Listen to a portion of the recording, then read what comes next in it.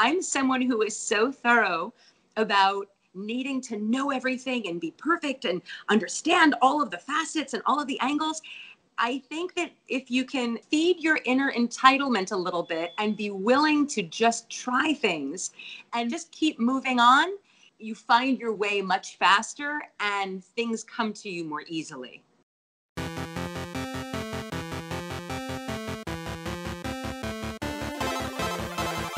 Welcome to Let's Play by the Gamers, a podcast hosted by actress Kaili Vernoff. Fans know Kaili best as the fiery Susan Grimshaw in Red Dead Redemption 2 and Miranda Cowan in GTA 5. Our series features some of the most informed and exciting people in the gaming industry today. Kaili and our guests discuss careers, gaming, and so much more.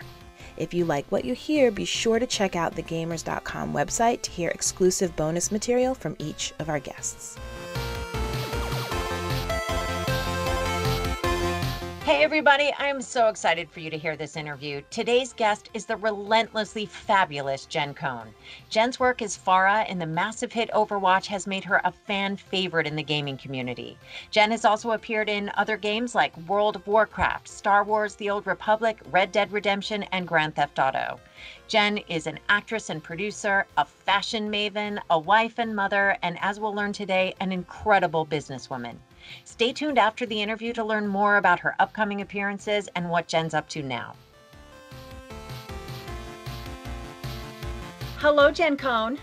Hello there, Kaili Vernoff. How are you doing? I'm good. I am so excited to have you on the show today.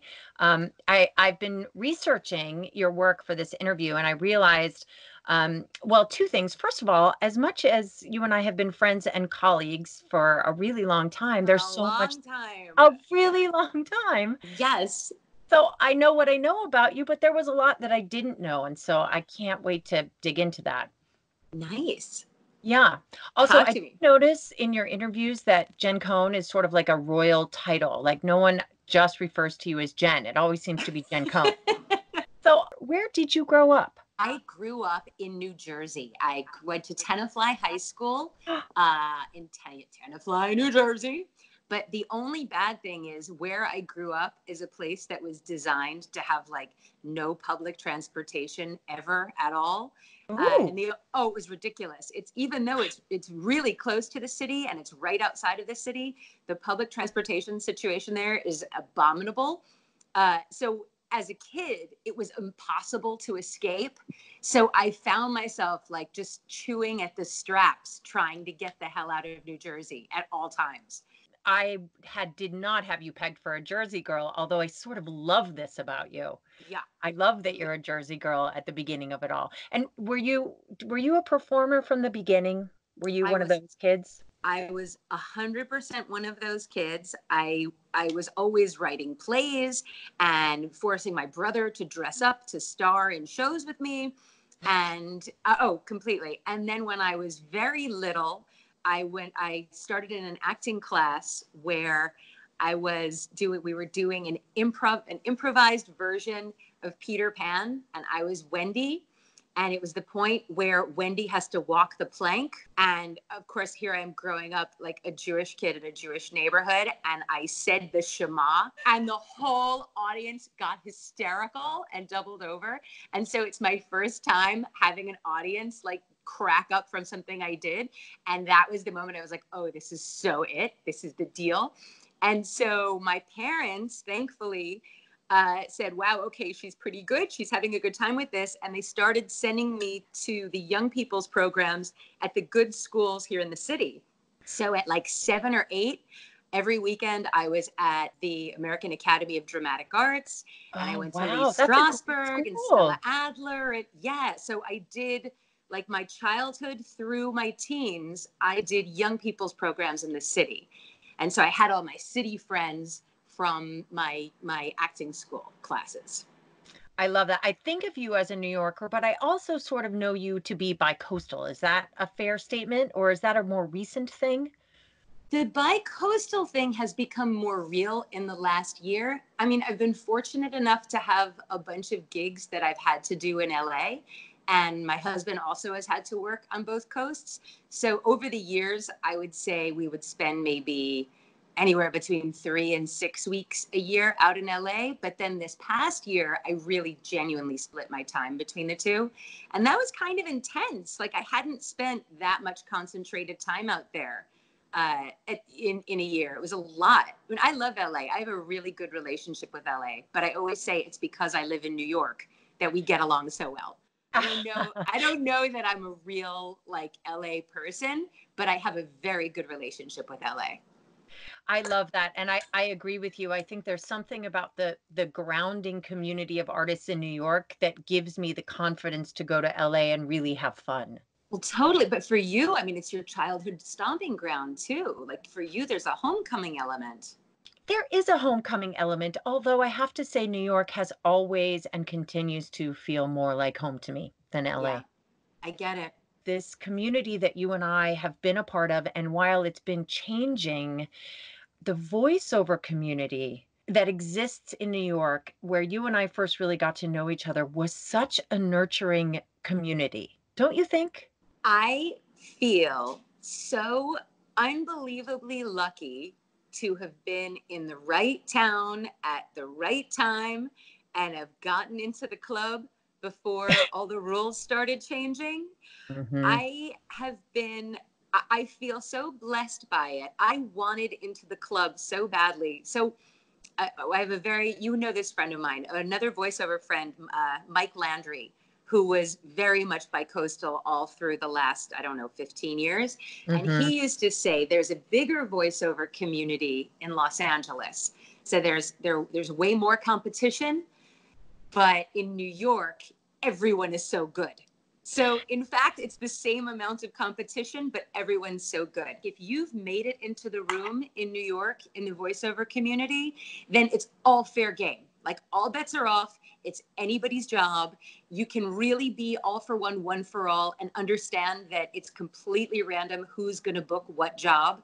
So you Yep. could walk into a room and feel no pressure because everyone's walking in with the same amount of preparation. Everyone knows that everyone else there is a total badass. You can actually know everyone. To be a successful voiceover actor, you have to be smart and you have to be a good listener and you have to be quick on your feet. And those qualities alone make for interesting people who are doing lots of other interesting things. And so there isn't any of that crazy, that like psycho waiting room energy that you find with on camera and Mhm. with stage auditions, like where you'd feel that manic nervous energy and the weird competitive looking over shoulders. I mean, it was so rare to ever have anybody like give you that kind of juju in a room. It was just all love. So It really nice. was. I mean, we like raised our kids in that community, especially because Yes. you don't have to think about what you look like. So you could have not slept and have a toddler on your hip. And I see you and I say, Jen, can you please hold Lucy just while I read? And you say, I would love it. Give her to me. That's always the thing that I tell everyone, like that nobody understands. That being a voiceover actor in New York City was so incredible because you could just bring your kid, like schlep your kid to all your things, hand the kid off. I would come out and find Mickey asleep in another one of my colleagues' laps, or I'd find him on the floor playing with somebody else. I mean, it was just so special to have supportive familial community and really cheer when you hear your friends booking their ads. I get so excited when I hear one of the members of our community on a job. It's like, oh, that's my friend. Yep. I don't know about you. So the video game thing came to me sort of out of the blue. I didn't have any experience when I first got cast in Red Dead Redemption, but as I was researching you, obviously fans know you best probably as Pharah from Overwatch. Um, Yes. but you have done other video games. And Jen, I was listening to you yesterday on GTA, and I feel like it was life imitating art because am I correct that your character, Abigail Grayson, was doing a podcast in the game? Yes, you are. Yes, that's one of my, yes, that was one of the things. I've done a bunch of characters on the radio shows. There's a genius guy named Laszlo who creates all the radio programming on all the GTA games. And I've done over the years a bunch of characters on all those radio shows. That was so funny. I did you get to improv doing that at all, or were all your lines scripted? There's usually room for some improv when you're playing in the rooms with that.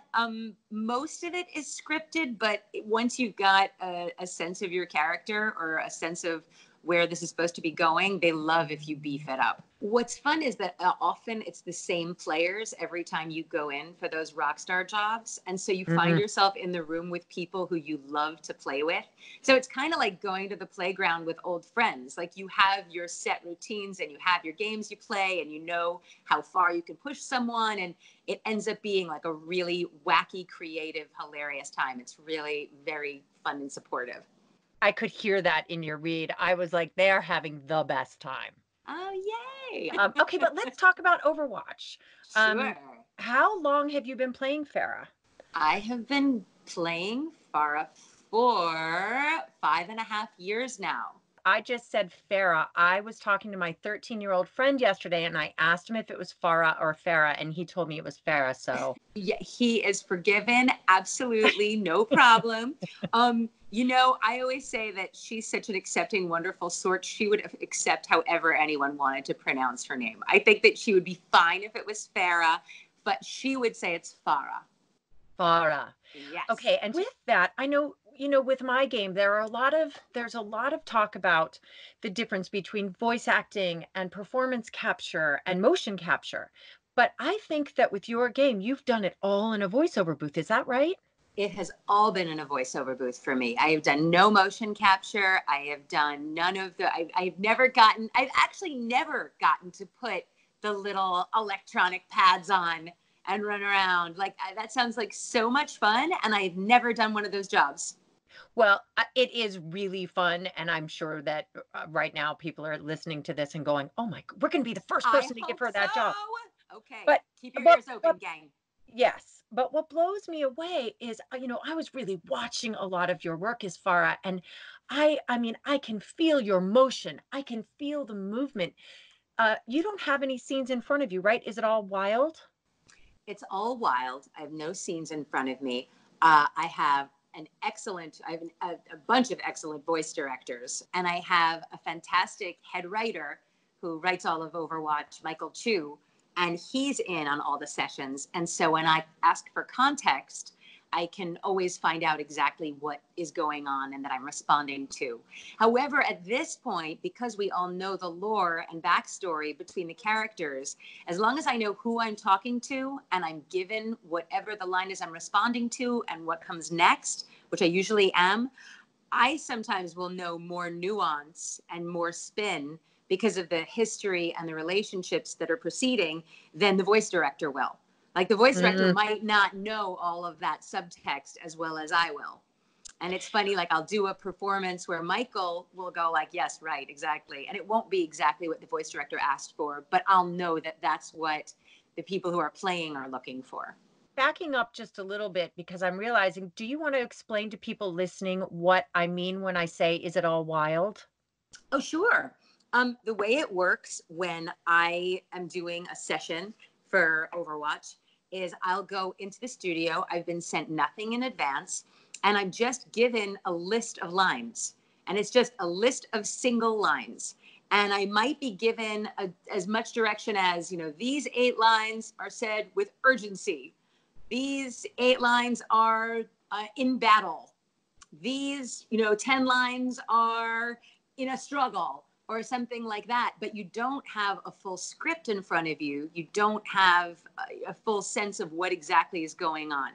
And this can go on for hours. I have to say, in watching your work in Overwatch, I had an idea that you had done it all in a booth, but I was so blown away by how facile you are with the relationships. I could feel this complex relationship that Farah has with her mother. Oh, yes. Oh, I mean, you managed to like bring things to my heart and make me laugh. I was really just thinking, she is doing this all in a booth. She knows this character inside and out. Kylie, that makes me so happy. And coming from you, that is an absolute gem of a compliment. Thank you. All of the characters have been filled out so richly. They have so much backstory. They have so much lore. None of them are just a two-dimensional prop for a shooter. They all have real story and real background. So I've had this amazing time getting to flesh out this character. And she's so refreshing because she's, as much as she's like macho and tough and amazing, it's not coming from a place of, vengeance. And she's not some, sex bomb who's evil for the sex appeal of it or something. She's an unapologetic badass. She's macho and comfortable in it. She's so comfortable in her physicality and in her goodness and in her striving for what's right. I mean, the most complicated thing about her is her relationship with her parents and her parentage. It's fascinating. I mean, and when you think about it, aren't we all created by who raised us? That's the ultimate story. Like when you boil it all down, what is everybody's mishigas? It ends up coming down to what your parents did when you were growing up.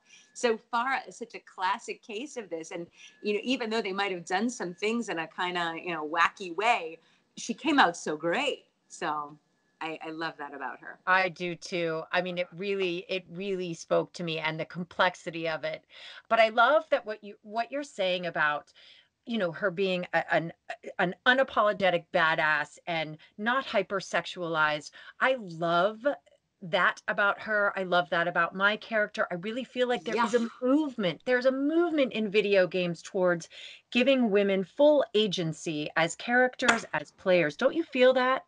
All ages, all body types, all ethnicities, all gender orientations and sexual orientations. It's so fabulous to see everyone represented. And it's the reason I think that our games are so popular. It's so wonderful to be able to play a game where you see yourself and you can be yourself, or you can be a projection of yourself and really be able to rise to what you want to be virtually. It's just exciting. Yeah, I did have this great conversation with my 13-year-old friend Deegan last night because he's a huge Overwatch fan. And, he was telling me all the things about Farah's, the wrist rockets and the jetpack and these wonderful things and how much damage they cause. But then I sort of interrupted him at the end of the conversation and I said, "So Deegan, do you find that your boyfriends want to play as a boy?" And he said, "Oh no. No, no. All the characters are cool." And he played as Farah quite a bit. I have met so many boys who are Pharah mains and unapologetically Pharah mains. But that's the other thing that's so amazing about the game. Like, it really is not limiting. People are so open to taking on these characters and exploring who they are as these characters. It's fabulous. It is fabulous. I have to admit, I was surprised to hear that gender made no difference to him. And he had some friends with him, and I think they were all boys. And he asked them all, and they all felt the same way. It's just what powers that each character has. That's all they care about. That makes me so happy. Oh, That makes it me made me so happy. and me too. Because so let's segue a little bit. You have gotten to go to Comic Cons all around the world. Has it surprised you how many gamers are women? Initially, I found it shocking. When you start going to Comic Cons and when you start to meet fans, you have this preconceived notion of this very one, this one picture, this one stereotype of what gamers are.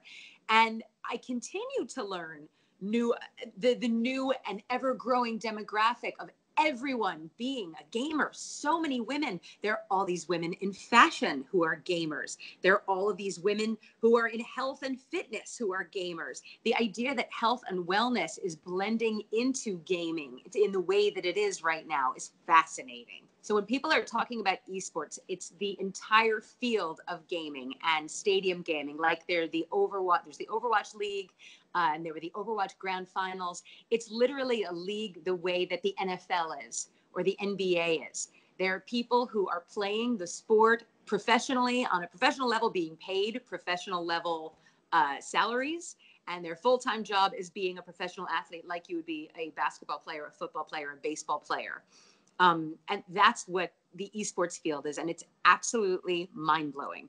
it's the aspiration of so many people who are gaming and so many people who are streaming is to become a professional like this. But what they're learning and what's now being investigated and now really lots of attention is being put into it is that in order to be at your most competitive as a gamer, you have to have a certain level of nutrition. You have to have a certain amount of fitness, because if you are fit and you are fed properly, it means that your synapses are firing faster.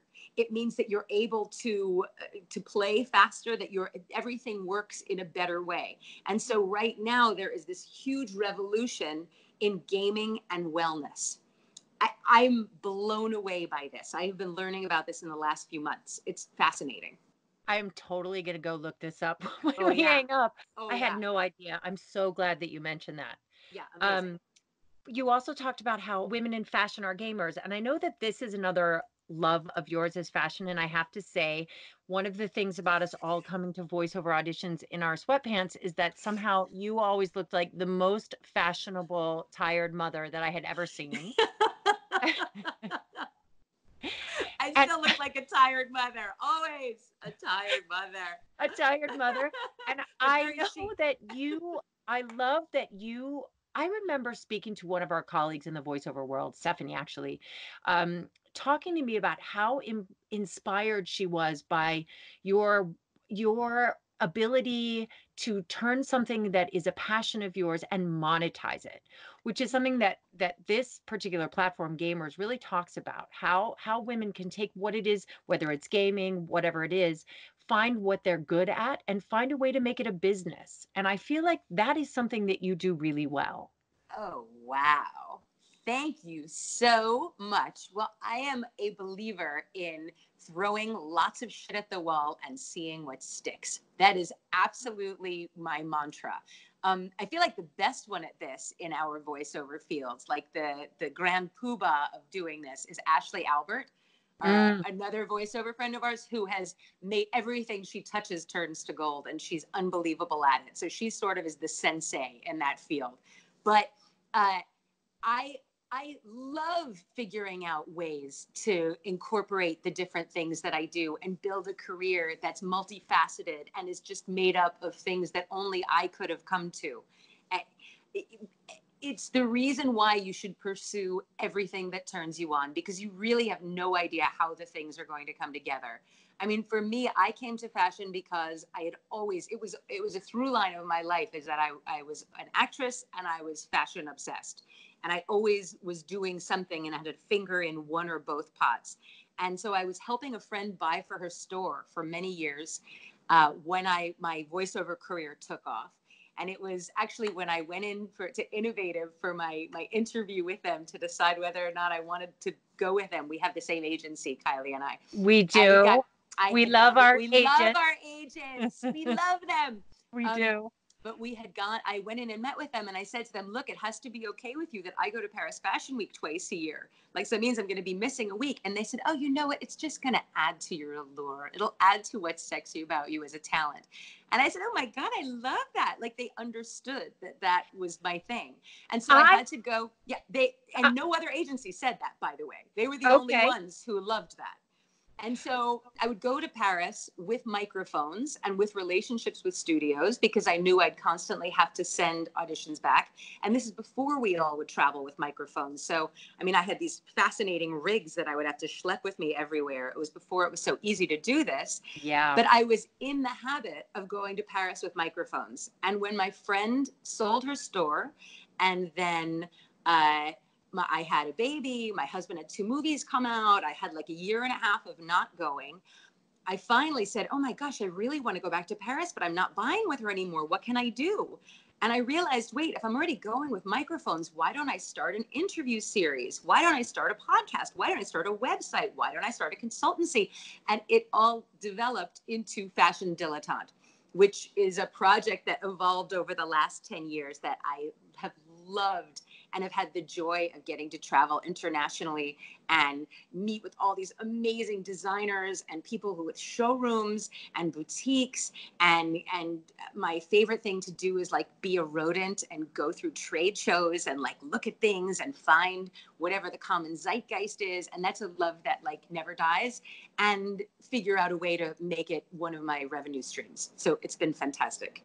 I love that. And we will make sure that listeners can find Fashion Dilettante. I'm going to tell you a little story. I was at an audition last week with one of our favorite casting directors, but I'm going to leave her name out of it because who knows if she'd want me telling the story. But she was just talking about how sometimes when she is asking for what she needs from clients, if she feels like she's being pushed past her boundaries, she may throw up a big block, and then she feels like she needs to apologize for it. And she said, and I kid you not, I need to channel my inner Jen Cohn. No. Yeah. Really? Yeah. Really? Yes. And I think that you have a reputation for someone who knows how to do business without letting your emotions or wanting to be liked get in the way. And at the same time, you are so loved because with you, business is business and friendship is friendship.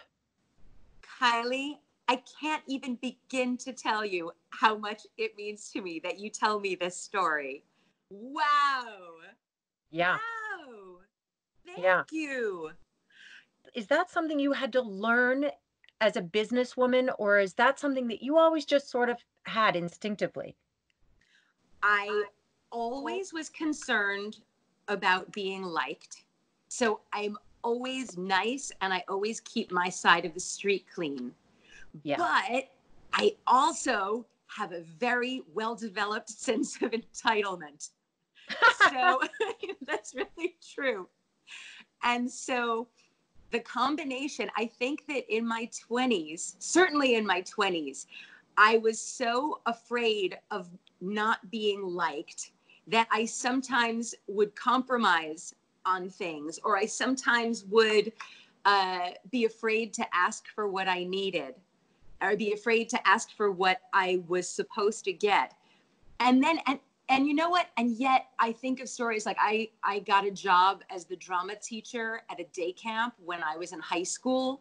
And I showed up for this interview and I just completely took control of the room at this interview. Like all the other kids who were high school students who went in to try to get a job as a day camp counselor, like went in like normal high school kids. I went in and I like led them through a meditation and a breathing exercise. And I said all the things I want to do. And they offered me this job where they wound up offering me triple what any of my peers were being given. And then they realized I was another high school student. Like they didn't even realize, because I came in with such a sense of owning the space. So I think that when I'm comfortable and I feel safe and I know I'm right, and as long as my side of the street is clean and I'm kind, there's no reason you can't say what you want or say what you need, as long as you ask for it politely and respectfully. And you should have expectations of people in your life. Like, you know who you are, you know what you're worth, you know what you need, you know what you deserve. And there is no reason why, as long as you are polite and kind and respectful, that you shouldn't go for what you need and want. I love that you said you have a healthy sense of entitlement, because I think the word entitlement, especially when it comes to women, has such a negative connotation. So I'm going to take that word and reframe it in my vocabulary after this talk. Oh, good. Oh, good. I love that. Oh, good. You know, I think there's nothing wrong with a little healthy entitlement. When you think about how many men, I know so many men who, I mean, obviously I know plenty of very smart, talented, wonderful men, but I know a lot of not so wonderful or talented or smart men who walk around like they just know everything. And I'm someone who is so thorough about needing to know everything and be perfect and understand all of the facets and all of the angles. And I think that if you can feed your inner entitlement a little bit and be willing to just try things, and if it works out, great. If it doesn't work out, no sweat, and just keep moving on, you find your way much faster and things come to you more easily. I am going to meditate on that. I mean, I think that is the best advice, and I think our listeners are going to be really inspired hearing you say that. Thank you. Aw. Well, Thank you. you are welcome. Thank you. And this has been amazing. And we're coming to the end here. So Ah, I I would adore you. love, So fun. Tell yeah, me. I know it's going by so fast. I want to I talk to you for like know. another hour. Me too. But I would love to end our interview with a question that I ask all of our guests. So since Gamers is all about community and lifting each other up, and since, as you and I know, you really can't accomplish anything in a vacuum, in isolation, I'd love to give you an opportunity to tell me about a time in your life or in your career when someone recognized something special in you and took a chance on you and gave you an opportunity to shine. Oh my gosh. I feel like that is the key to all success. I feel like I studied with an acting teacher many years ago named Kristen Linkletter. She gave me this talking to at one point saying that when the opportunity comes, just be ready because everything will conspire to help you if you're ready. Anything that's ever happened in my career has been because I am ready. And then when I showed up at that moment, all of these people and all of these forces conspired to help me. And that's the most amazing thing when you can have that happen, when you know you're in the right place when those moments come together. I mean, even right this minute, right this minute is a great example of it. I had powwows both yesterday and today with people who've been amazing advisors about this next venture I'm like trying out on. And they both come at this from different angles and they have so much knowledge that I don't have, but they're giving me time and energy and taking risks on helping me.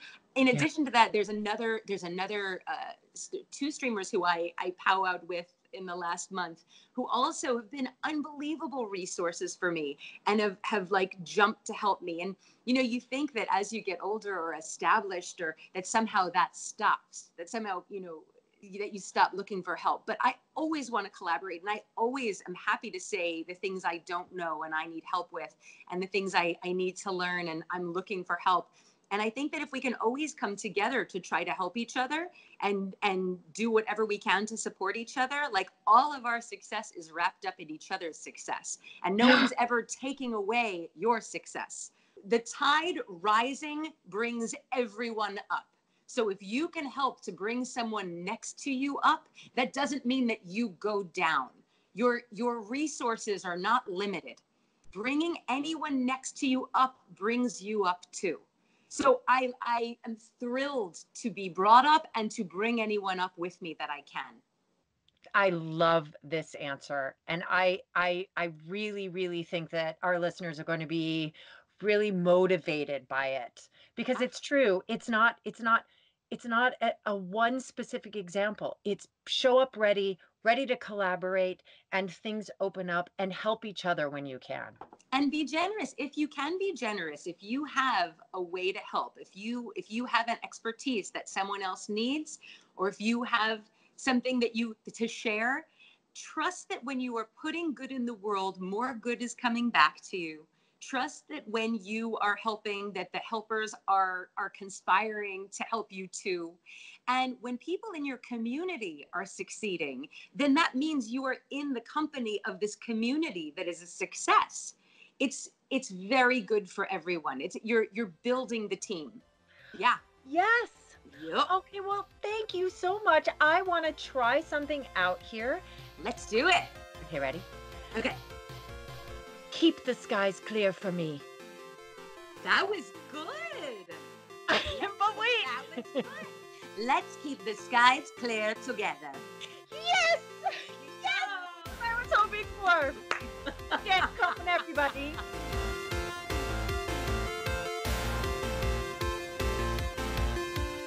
Well, that was so much fun. If you want to know more about Jen, you should follow her amazingly good twice-weekly variety show /live stream on Twitch at twitch.tv/HeyIt'sJenCohn. You can also catch Jen this spring at Florida SuperCon in Miami, May 8th through 10th, and this summer at Keystone Comic Con in Philadelphia, August 28th through 30th. And trust us, Jen is so fabulous, you don't want to miss the chance to meet her in person. For info on more of Jen's upcoming appearances and events, follow her on Instagram and Twitter at @HeyIt'sJenCohn, or go to her website at www.jencohn.com. Thank you for listening. Let's Play was brought to you by The Gamers, a community that connects all gamers who identify as women and welcomes people of all genders who support this. Let's Play was co-produced by Kaili Vernoff, Jenny Grossa, and The Gamers team, Laura Deutsch, Rebecca Dixon, Heather Oida, and me, Verna Maloney. Please visit thegamers.com for show notes, to access exclusive bonus material, and to learn more about the Gamers community. And if you liked what you heard, we'd so appreciate it if you subscribed and gave us a 5-star review. Thanks again for listening.